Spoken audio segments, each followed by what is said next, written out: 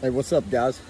Need to talk quick because we got a big storm blowing in right now. I was wanting to talk about a couple edible plants that you can find in your yard. I know I've covered a few various plant species, berries, stuff like that, but I know a lot of my viewers, they're not in such a rich green area like I am. But there are a couple of common ones you can find around your yard that are edible and very nutritious. One is the clover, and that covers white clover, red clover, crimson clover.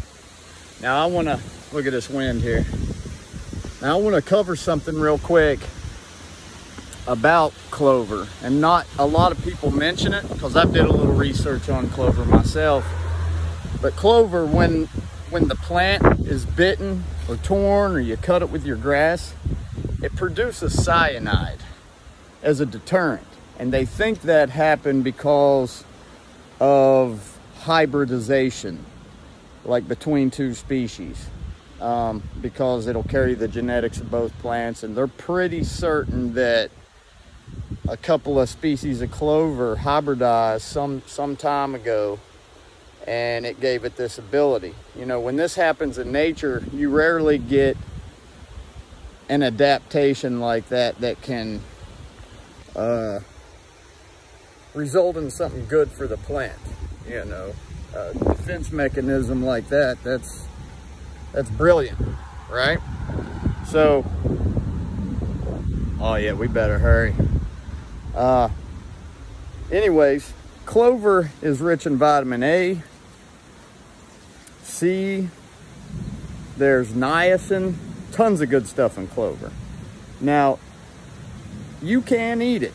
You can absolutely eat it. You can pick enough, good handful a day, every other day, tear off the flower parts, put it on a salad, make a tea out of it, and it'd be very beneficial. All right, but it's being that the FDA and independent agencies haven't done enough studies to really understand it. It's been used for thousands of years, and oh yeah, it's starting to lightning pretty good. We might need to finish this video here after the storm if we don't lose power.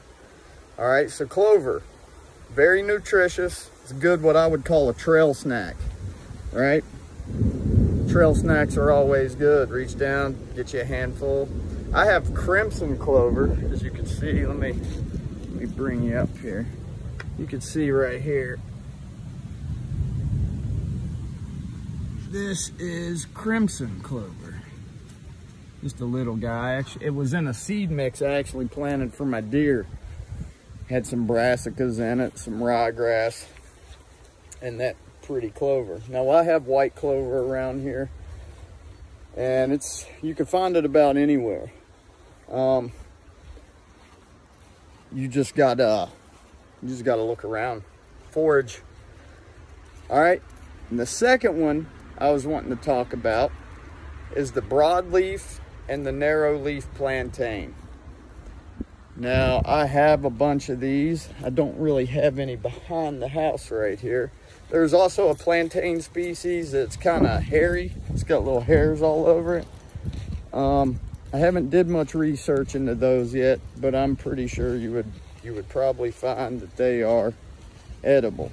You would kind of cook a plantain sort of like you would a spinach or any other type of green. I've seen people put vinegar, like a vinegar mix on them. You can eat them raw, but the older leaves, the more leathery leaves, they are a little bitter and tough. But the younger shoots on it, those are the ones you want to eat if you eat them raw. Oh hell yeah, we're going to get some rain. I thought I was going to have to go collect water today. Well guys, I'm going to finish this video. I'll come out and find some broadleaf plantain for you. One little thing before I go. Look at these big, beautiful sugar baby watermelons. Let's go, Lo. Come on. It's fucking pouring. All right, y'all. I'll catch you on the flip-flop.